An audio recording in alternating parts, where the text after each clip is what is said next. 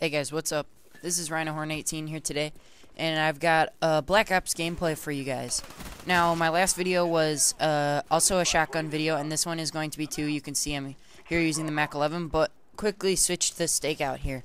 And I also switched my class, so I'm going to be using the Stakeout. So the class setup I'm using is Marathon, Lightweight, and Steady Aim. And I think I'm using the kill streaks something... Chopper Gunner and Dogs as probably a Blackbird, because that's my typical setup. Because this was from a while ago also, as like my last commentary. Because, as you know, PSN is still down, and I just failed there on the triple kill feed. That would have been really cool if I got that, but I didn't. So, yeah, PlayStation Network is still down. It's been down for a really long time now. And they put it back up yesterday morning. And this is real news. I was watching a video, and... This was on the news. It went up, and then within 10 minutes it got hacked again. So they shut down the network once again. And this means that there's still no PlayStation Network, and so I can't get another gameplay. So this is an old one that I haven't posted yet. And I really don't want to re-upload other gameplays because that's pretty boring to watch. So this is a different episode, though, I'm going to be giving you guys today.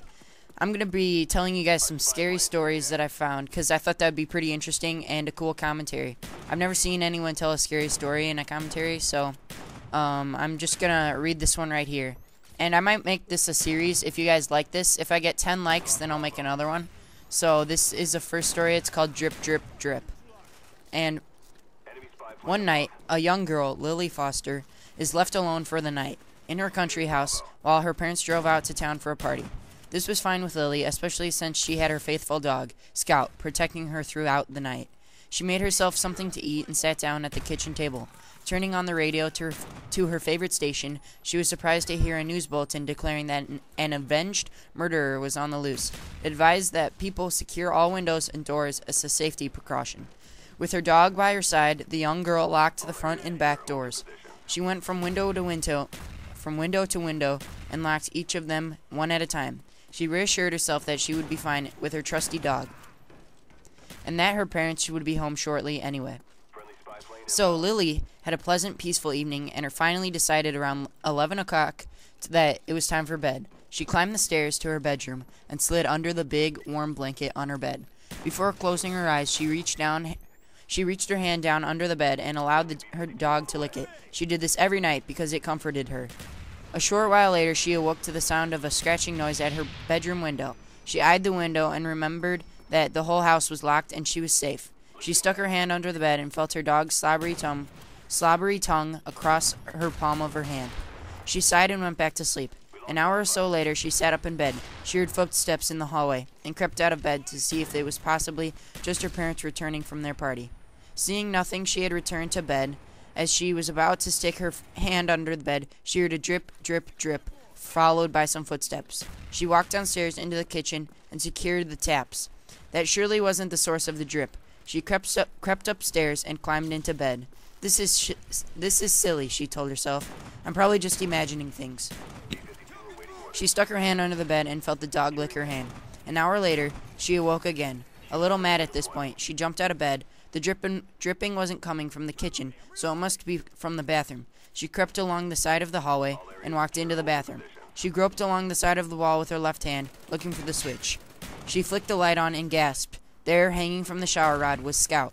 Skinned, and a pool of blood had formed on the bathroom tile with a continuous drip, drip, drip as the blood from the dog hit the ground.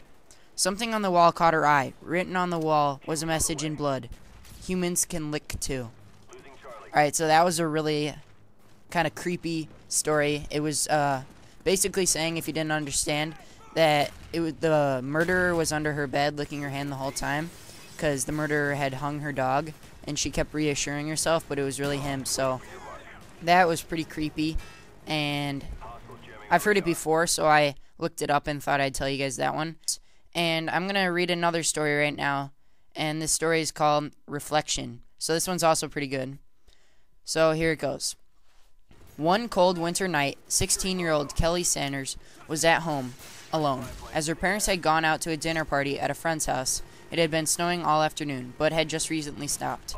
After studying for a while, she decides to relax a little after all. She finally had the house to herself. She makes some popcorn gets a nice warm fuzzy blanket and snuggles under it to watch one of her favorite movies. In their lounge room, the television is positioned a few feet in front of the glass sliding door that leads to the patio and backyard. By midnight, Kelly's parents are still not home, and she begins to feel uneasy, but refuses to call them, for risk of sounding like she couldn't take care of herself. Suddenly, her eyes catch a glint of light from behind the TV, and right there, just outside the door, was a crazy-eyed man grinning maliciously at her and holding a narrow, long blade in his left hand. Terrified, the girl panics, pulls the blanket up over her head, and grabs the cordless phone by her side. Kelly calls the police, and as luck would have it, there was a patrol car less than a block from her house. In a matter of seconds, the two officers on the scene, and Kelly tells them about the armed man staring through the glass. The first officer opens the sliding door and looks around the area. After a few moments, she turns and explains to Kelly that there couldn't have been anyone standing out there, as there would have been footprints in the snow. The second officer tells her that she was probably just tired and her imagination was playing tricks on her. He beckoned at the TV where the horror movie she had been watching was still playing. Stuff like that didn't help matters, either, he said, smiling. Kelly smiled too, more at her own maturity than the officer's remark, still a little shaken. As the police are about to leave, the male officer stops and looks behind the sofa that Kelly had been sitting on. His jaw drops and eyes widen in shock. Kelly hadn't seen the man outside the door. She'd seen his reflection when he was standing right behind her. And I wish there was a better ending to that, but it is pretty creepy if you think about it. So if you guys like this commentary, then please make sure to leave a comment saying if you want another episode of this. And please leave a like, because 10 likes equals more scary stories. Alright, see you guys. Peace.